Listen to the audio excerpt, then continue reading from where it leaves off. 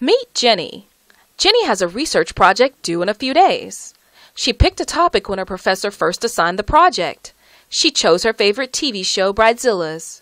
It seemed like a good idea, but now that she's doing her research, she's having a lot of trouble finding sources. She's freaking out. Jenny's problem started with her mental model of the research process, which she sees as a one-way street. Like many students, Jenny thinks that once a project is assigned, she should pick her topic right away.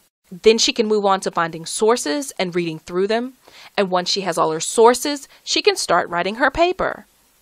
But the research process is a lot messier than that, and picking your topic is intertwined with finding and reading sources, and writing and editing your paper. Picking your topic is research. When you first pick a research topic, it isn't set in stone. It's just an idea that you test with some exploratory research. If it looks good, you find and read some more sources. At this point, you might find that the published research leads you away from your original topic. That's okay.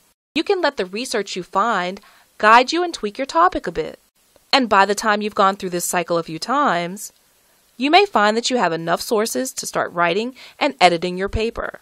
Even then, as you're writing, you may find that you need to pull in additional pieces of information, and you may return to the research cycle. So, let's wind back the clock for Jenny, bringing her back to the day her professor assigned this project, and allow her to do it again with this research model.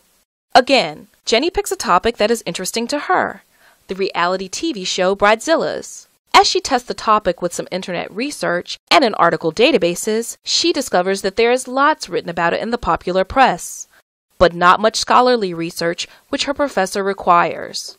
Realizing that maybe her topic is a bit too narrowly defined, Jenny decides to tweak it by broadening her scope to reality TV in general. But when she tests this new topic, she winds up drowning in a sea of research, all of which has to do with reality TV, but doesn't tie together to help her form a coherent thesis.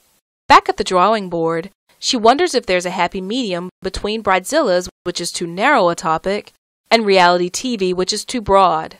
Since Bridezillas is just one of several reality TV shows about brides and weddings, perhaps there's more written about this subgenre. Testing this topic in some of the library's research databases yields a promising but not overwhelming number of results.